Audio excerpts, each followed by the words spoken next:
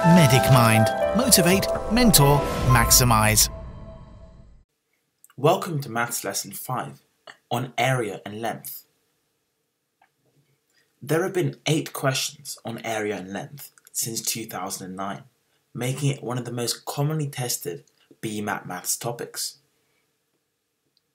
First of all, we'll have a look at similar triangles. You can find 3 rules for similar triangles. One has to be true for the triangles to be similar. So, if we compare 2 triangles, one of these rules has to be true. First rule, the 3 sides are in equal proportion. They don't necessarily have to be the same length, but they have to be in equal proportion. So have a look at these 2 triangles. The triangle on the left has a ratio of 3 to 4 to 5. The triangle on the right has a ratio of 4.5 to 6 to 7.5. And when you simplify the ratio on the right, it turns out to also be 3 to 4 to 5. Rule 2. 2 sides are in equal proportion, and the angle in between the 2 sides in both triangles is equal. So here, 5 and 3 are in equal proportion to 10 and 6. And additionally, the angle in between is 30 in each triangle. Bear in mind that only one of these rules has to be true for the triangle to be similar. And now let's look at the third possible rule. 2 sides are in equal proportion, and the angle in between the 2 sides in both triangles is equal. Here, we have 2 sides in equal proportion in both triangles, and the angle in between, 85, is equal. Sometimes you'll get questions where they have grey and white shapes, and you'll have to work out the areas of different sections. A classic BMAT question will have a complex shape with a grey shape within a white shape, as shown on the right. And often they will ask you to work out the area of the white region. In this scenario, the area of the white region will be equal to the area of the whole square minus the area of the grey. Sometimes you get questions where they have shapes with multiple sections, and you will have to break down the shape yourself. For example, you might get the shape at the top and be asked to work out the area. To work out the area of this shape, you need to draw lines in yourself and break it down. In this case, by drawing 2 lines, you can break this shape down into a triangle and 2 rectangles. In the BMAT, because it is a written exam, you are able to write onto the paper and onto the questions, which is a huge advantage compared to the UK CAT, where you are unable to do so. For the BMAT, it's important to remember certain formulae for maths. This table summarizes the main formulae which can come up on test day. The formulae which are starred will be given to you in the exam according to the BMAT specification, so therefore there's no point learning them. Focus on the ones which are not starred, and have a look at this table the day before the test to make sure you've memorized everything and you know all of the equations. Let's have a go at some questions. Pause the video and have a go.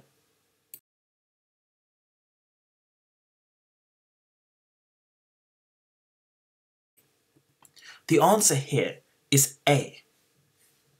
So for this question, you have to work out the white region in each square. Remember, the area of the white region is equal to the area of the whole square minus the area of the grey shape.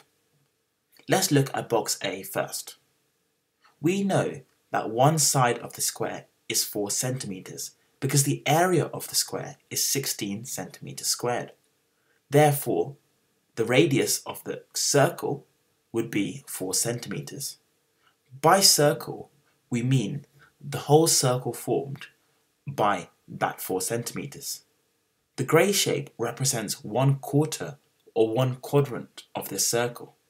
So therefore, what we can do is work out the area of a circle with radius 4 centimeters and then divide this by 4 to work out the area of the grey quadrant.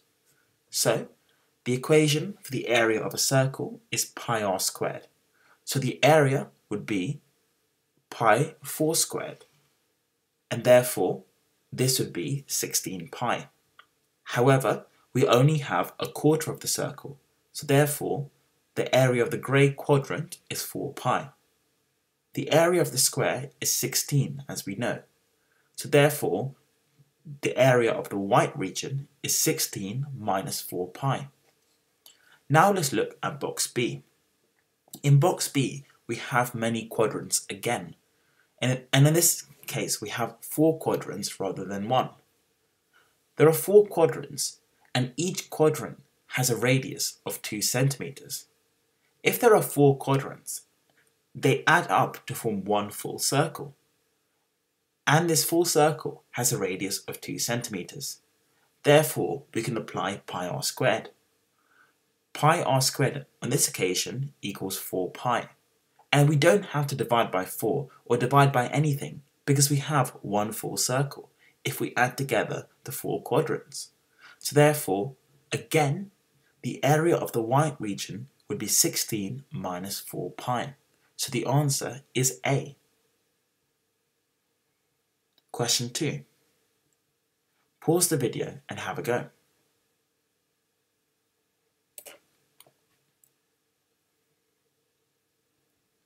The answer here is E. First of all, we want to work out the length of the rope. And to do this, we need to work out the circumference of the circle. The formula for the circumference of a circle is pi d. The circle has a radius of 56, so therefore the diameter d would be 112. So the circumference would be 112 pi. Now, we need to work out the area of the new square formed. And to do this, we need to know the length of one side of the square. Well, the length of one side of the square would be equal to the circumference of the circle divided by 4. This is because the perimeter of the square is equal to the perimeter or circumference of the circle. So we do 112 pi divided by 4, which gives you 28 pi. Now you times 28 pi by 28 pi, because if one length is 28 pi, then the area would be 28 pi all squared. And therefore the answer you get is 784 pi squared. Question 3. Pause the video and have a go.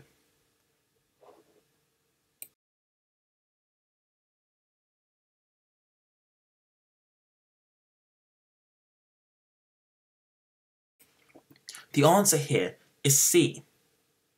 For this question, you have to use similar triangles. You can do the question using Pythagoras' theorem, but the calculations become very tricky, so therefore it's much advised to use the similar triangle method.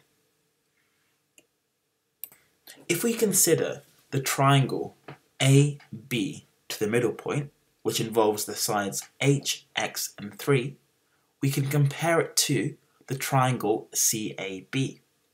And what we can do is draw out the triangle CAB and the small triangle we formed involving the sides H, 3, and X to compare them. Because the small triangle is within CAB, we know that it will be similar, so therefore the proportions of the sides will be equal. For example, x over 3 is equal to 3 over 5, and therefore we can make an equation using this in step 1. Multiply both sides by 3, and then you get 5x equals 9, which means that x equals 1.8. Now, we can substitute in 1.8 where it says x, and now make another equation involving h, because we want to work out h. H divided by x, or now 1.8, is equal to 4 over 3, Multiply both sides by 1.8 and you get h equals 2.4, which is C. This is quite a tricky question, and if you did manage to get it, well done. Thank you for watching this tutorial on area and length. Thank you for watching this free BMAT tutorial from Medic Mind. To unlock the rest of the 100 tutorials and all 8 ebooks, click here now.